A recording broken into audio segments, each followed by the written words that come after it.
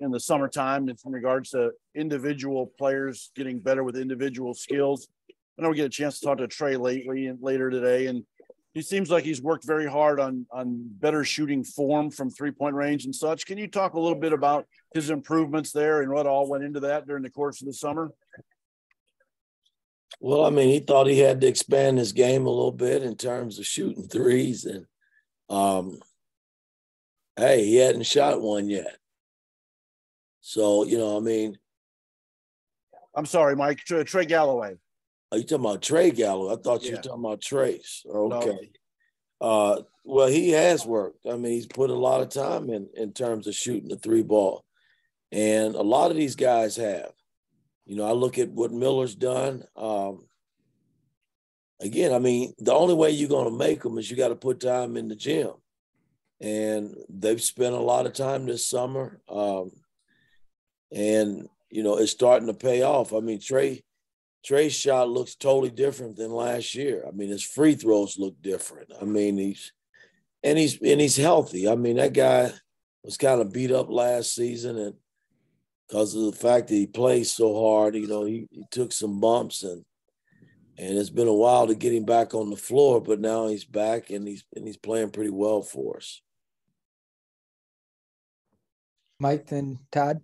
Yeah, hey, Coach, I wanted to ask you about Trey Galloway also, just kind of expanding on that. You know, he worked his way into your starting five last year, so I'm assuming there's a lot you like about his game. I was hoping you could talk about the things that you like about his game, and if he does become a consistent three-point shooter, I mean, how valuable is he to this team?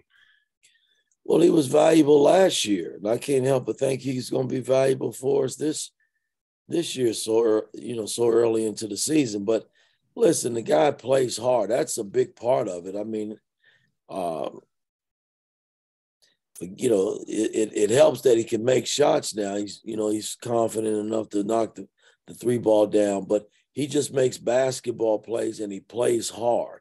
And playing hard for me trumps a lot of things. I mean, that's what I look at first and foremost.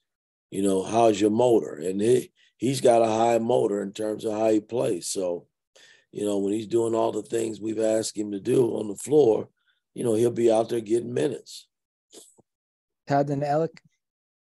Mike, Xavier has a couple of bigs who can spread the floor, and not just shooting-wise, distributing the ball. A lot of their action has come off the elbow, back Fremantle in particular.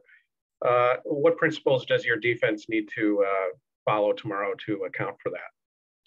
Well, again, we haven't played too many bigs that, you know, the last big that we played was Michigan's big that can, you know, make shots out on the floor. Big Jack can make shots out on the floor. And so in transition, you know, we can't get so sucked in to the point where he's trailing and he just trails right into three-point shots. He made a couple of those the other night in their game. So we just got to be alert to that. And, you know, the big fella, Zach, you know, I mean, he does a lot of things out on the floor, but he mainly does a lot of his damage around the bucket. So, I mean, we just got to, we got our hands filled with two bigs that we got to match with our bigs with the energy and see what happens. Alec and Zach. Yeah, hey, Coach, kind of piggybacking off of the defensive topic there. Obviously, this year you have two guards in your backcourt and Xavier and Jalen who are very good on the defensive end of the floor. What does that do for your defensive unit as a whole, just to kind of take it to the next level? And just how important is that to continue the success that you had defensively last year? Well, it's very important. I mean, whenever you can put some heat on the ball as the ball's coming up the floor to kind of slow or disrupt, you know, their early offense, your opponent's early offense, it helps. Xavier was pretty much the only guy that can do that last year. And now we've gotten Tamar Bates comfortable. We've gotten Galloway comfortable. Jalen's comfortable now, you know, where we can extend our defense a little bit. But make no mistake about it, Xavier has some great guards. They got good guard play, and Soley and Jones out front. You know, those guys are all pretty good basketball players, and they play hard. So, I mean, The guy Adams, number 5, that comes off the bench, he might start. He started, I think, last year for them. They got solid players. So, it's individual matchups all around the floor. I mean, nobody has a night off is kind of how I look at it. Zach and Tyler. Mike, I guess going back to just sort of the idea of the front court matchup here, from your perspective or on your end, Trace and Race are guys that I imagine you know well. They have had long careers, but how have Malik and Jordan, both their individual skills and the way they play together in that sort of second unit time when they're on the floor together, how has that changed what you can do, the way you can attack an opposing front court, maybe in ways that you might not have been able to last year? Well, again, it doesn't give, we don't have any drop-offs. And again, guys, it's early. It's two games we've played. And if you want to count the other 2 exhibition games, I like our second unit. There's no doubt about that. If they continue to play at a high level like they're playing, man, it just makes us that much better as a basketball team. I just didn't have that last year. And there's no knock against the guys that we had. They gave us all they could give us, and that was good enough for us to get to 21 wins and get into tournament play. But we got to be better than that this year. And, I think our bench has got to play a major role in what we do. If you follow me over the years as a coach in the NBA, my bench was always pretty good.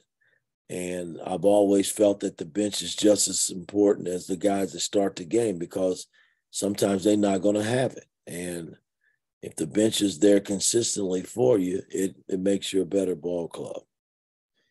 Tyler, then Zion. Hey, Coach. Hope you're doing well.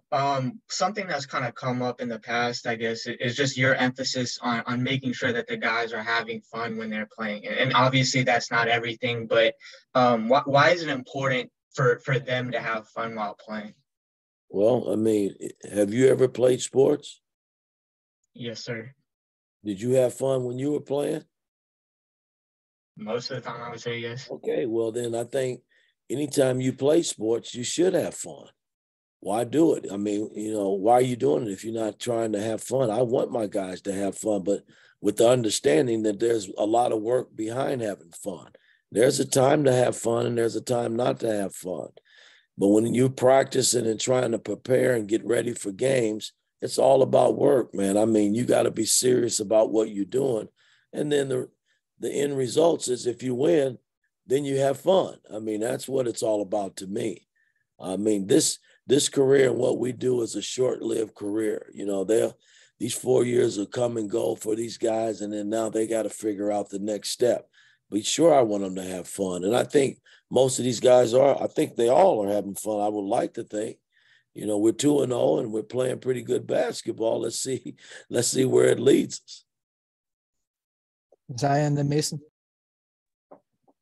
Coach, the Centos Center is a wild, ruckus environment, and for your freshmen, this is going to be their first road game of their career. How do you go about preparing them to play at a place like that? Well, after our Bethune game, the first thing I said before we broke huddle,